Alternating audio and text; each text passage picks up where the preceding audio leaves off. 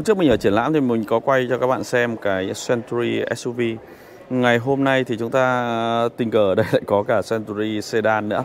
Thế có bạn bảo là quay Sedan đi, thì hôm trước ở triển lãm thì không có. Thế ngày hôm nay thì có, thì mình sẽ quay chi tiết để các bạn xem. Thế đầu tiên thì bởi vì ở đây có khá nhiều người Nhật đang xem, mình sẽ không dám quay trực diện vào người Nhật. Đấy là cái sự tôn trọng. Và bên này người ta rất là ngại những cái vấn đề như vậy. Đó. Thế thì có những cái góc hình nào mà thiếu thì cũng mong các bạn thông cảm nhé. Các bạn sẽ quan tâm đến mức giá, đúng không? Mình không đọc được tiếng Nhật, tôi cũng chưa dùng translate đâu, mình nhìn hình đoán bắt hình dong vậy. Cái khối lượng của nó là khoảng ở đây 2.370 kg, gần 2,4 tấn này. Tiêu thụ nhiên liệu 12,4 km/lít. Đây. Ở đây thì có các kích thước đây này, dài tới hơn 5,3 m này. Đấy. Cấu hình 5 chỗ ngồi. Và quan trọng là cái mức giá. Đây có cả QR code. Mức giá này thì nó gần coi như là gần tính sẽ là nhân lên thì nó 19 triệu, nhân lên thì nó khoảng 3,2 tỷ nếu mà quy đổi sang giá Việt Nam. Rồi chúng ta sẽ quay lại cái Century này. Thế thì hôm trước mình có đưa Century lên thì cũng có những cái câu chuyện chúng ta thảo luận rằng là nó sẽ cao cấp hơn Lexus hay như thế nào. Thôi nhưng mà cái chuyện đấy chúng ta sẽ xét sau. Nhưng mà về cơ bản thì Century vẫn là một mẫu xe dành cho hoàng gia. Đấy, có thể hiểu là cho giới kiểu quý tộc, người có tiền. Cái này là bằng nhựa nhưng mà nhìn nó đẹp. Nhưng mình nghĩ rằng nếu như nhìn cận vào, thế mình lấy cái Lexus đi làm cái so sánh, vẫn không tinh bằng. Đấy là dưới góc nhìn của mình. Đấy là dưới góc nhìn của mình thôi. Đấy. Logo thì rất là đẹp. Logo rất đẹp. Đèn. Xem nào, đèn. Đấy, đèn thiết kế cũng rất đẹp, 4 bim chồng lên nhau. Rửa đèn, cảm biến. Thiết kế đèn gầm này, đặc biệt là cái phần cảm này này. Đấy, mình nghĩ là mạ. Mình nghĩ là mạ chrome. Cũng rất đẹp. Cũng rất là đẹp. Nhưng thực sự ở đây mình vẫn phải nói rằng là nếu như xét về cái độ hoàn thiện, tinh tế, tỉ mỉ thì vẫn chưa bằng được Lexus. Đấy là góc nhìn và cái cảm nhận của mình. Đó. Nếu mà các bạn sống bên Nhật mà các bạn có những cái trải nghiệm sâu hơn, nhiều hơn thì các bạn có thể vui lòng là cho mình cái góc nhìn cá nhân nhé. Nếu như chúng ta nhìn thì chúng ta sẽ thấy đâu đó những cái nét như kiểu như Toyota Crown ngày xưa, đúng không? Để cho dễ hình dung, bởi vì Crown khá là phổ biến tại thị trường Việt Nam. Đây, mâm, lốp thiết kế đúng kiểu hoàng gia. Mâm này mâm 18 thôi, lốp 225 cũng khá là nhỏ. Nhưng mình nghĩ rằng nó sẽ thiên về cái độ êm ái. Treo thì nhìn cấu trúc khá là phức tạp.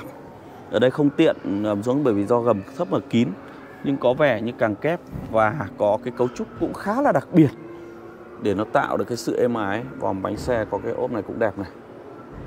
Ốp này thì đẹp. Đấy, ba bô lê này, sơn bóng loáng này. Đó. Thường thì các cái xe bên này là màu đen hết. Đầu khá là dài.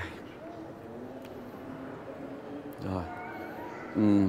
Có hai bố con bên này. Mình sẽ qua góc bên này để các bạn có cái góc nhìn. Đây, có rèm là phải yêu rồi đúng không ạ? Door is locked. Nhưng mà hàng ghế sau thích đấy. Đây là máy hybrid. Thực ra thì với bên Nhật thì như cái show mình đã quay rồi, thì ở đây họ có cả động cơ đốt trong, động cơ hybrid và động cơ FCV, rất là nhiều nguồn năng lượng được dùng. Thế nên cái cấu hình động cơ thì tùy theo cái việc mà người ta mong muốn người ta làm như thế nào, đối tượng như thế nào, chi phí như thế nào, người ta cũng sẽ làm ra mà thôi. Cái việc này không khó với Toyota, nhà sản xuất ô tô hàng đầu tại Nhật Bản. Và nên nhớ rằng tôi đang có mặt tại Toyota City. Đây phải nói là ở Nhật chỉ có 2 thành phố được gọi mang tên thương hiệu thôi, Hitachi và Toyota thì quy mô nó rất là lớn. Thiết kế nói chung là cái thiết kế xe này nó khá là cổ điển. Mình hình dung những chiếc Rolls Royce nó cổ điển. Thì đây. Đấy, các viền mạ chrome này, cái cách thiết kế đèn này. Century. Đấy. Đây, mở cốp đây chăng? Đấy, bấm mở cốp lên. Đấy, rất mềm mại và êm ái. Cốp điện, cốp rất rộng. Nếu như để mà nói cái vật liệu này mà đẹp hơn Lexus thì mình nghĩ không đẹp hơn nào. Chắc chắn luôn. Chắc chắn luôn. Có thể là do cái thói quen dùng hay như thế nào thôi. Lexus Go Global nó vẫn có một cái tầm khác. Đấy là mình cảm nhận của mình nhá. Cảm nhận của mình để mình xem cái tiếng đóng nào. Ui giời, cái này thì êm. Này thì có thể nói là như Lexus. Đấy, có rèm sau. Rèm rất điệu, rèm kiểu hoàng gia. Ở đây thì các bạn chờ một chút. Mình có vẻ những cái hàng ghế sau này mình rất thích. Century là giờ cho hàng ghế sau. Xe này gần 5m4 cơ, 5370mm mà, gần 5m4 nhỉ.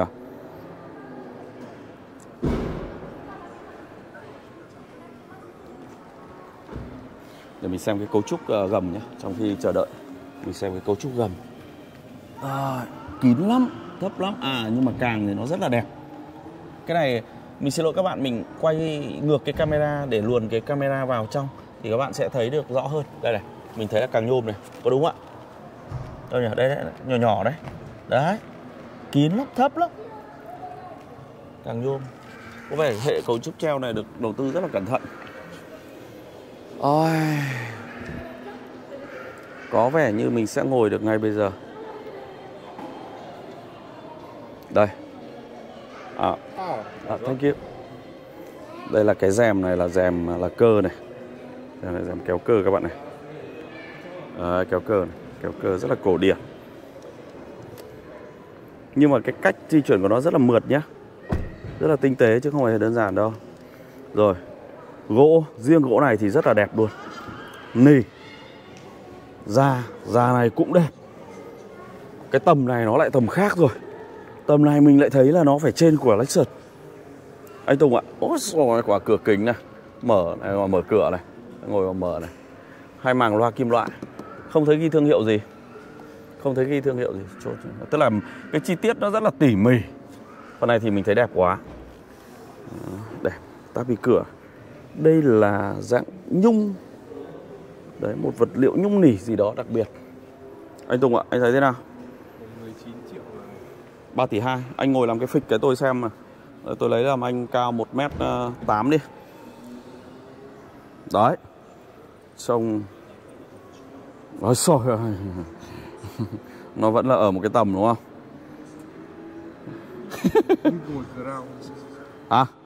Cảm giác như ngồi crown nhưng mà nó đỉnh hơn crown đấy. Ghế nhìn cái nệm này. Nhìn nó giống như cái sofa cổ điển. Còn cái nỉ này rất là đẹp nhá. Chất lượng răng cửa. Đấy, nhưng mình không biết là cái cửa này nó có đóng bằng điện hay không. Nhưng bây giờ mình sẽ ngồi vào trong một chút. Mình sẽ ngồi vào trong. Mình sẽ cảm cái khoang phía sau này. Đấy. Đấy, các bạn thấy không? Sỏi cái tầm nhìn lên phía trước này. Khi mà cái tựa đầu này bỏ xuống này. Gỗ đẹp. Da. Đây màn hình.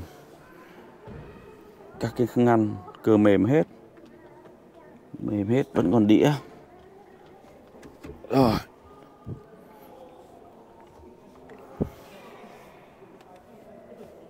Gỗ đẹp nhỉ. Gỗ rất đẹp luôn. Đấy. Ở đây thì bảng điều khiển của hàng ghế thứ hai. Rear power off.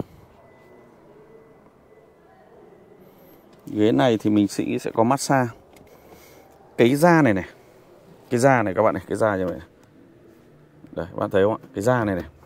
Thì nhìn nó rất đơn giản thôi. Nhưng mà sờ vào thì thấy nó đặc biệt. Nó thấy thích. Nó thấy thích. Đấy. Và các cái chi tiết trên trần. Cửa gió. Đèn. Hoặc là các cái phím bấm này. Tức là cái tính đồng nhất này các bạn này. Nhìn này. Đấy mình sẽ bỏ ra này. Đây là cái độ hoàn thiện của nó rất là đẹp. Da này. Thì các bạn ở bên Nhật biết rồi. Người Nhật dùng thì đồ thì độ giữ và độ đẹp của nó thì 3, 4, 5, 10 năm nó vẫn đẹp. Nên cái hạ tầng bên Nhật nó đẹp lắm. Tựa đầu. Ở đây thì có cái gì đây? Cái này là để dắt đồ thôi. Không thấy cái tủ lạnh như trên cái mẫu SUV. Màn hình đấy nó không có nguồn. Thế ở trên này chúng ta sẽ nhìn cách thiết kế của cái mặt táp lô.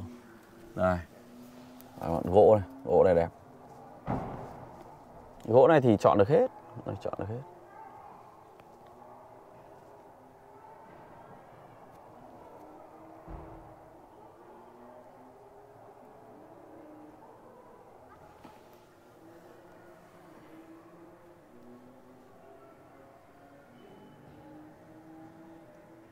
Khá cổ điển đúng không ạ? Rất cổ điển. Khá cổ điển. Ghế nhớ 3 vị trí. Thế thôi, mình cũng chỉ xem nhanh được như vậy thôi. Thì để mình thấy triết lý thiết kế của một cái dòng Mercury. Xin lỗi, dòng Century.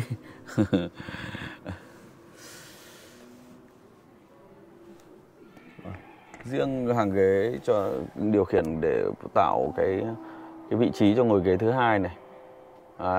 Rèm là, xin lỗi, là rèm đóng điện nhé, đóng mở điện các kiểu đấy. Có trên này hết này. Thì để mình thấy triết lý của cái dòng Century. Ok. Xin hẹn mọi người ở video tiếp theo ạ.